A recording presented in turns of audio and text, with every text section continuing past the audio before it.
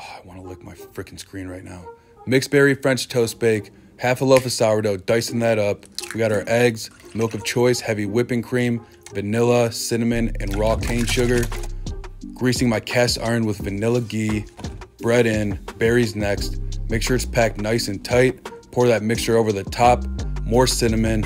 Into the oven at 375 for about 35 to 45 minutes. And boom, we got this beautiful golden brown French toast. Plated up.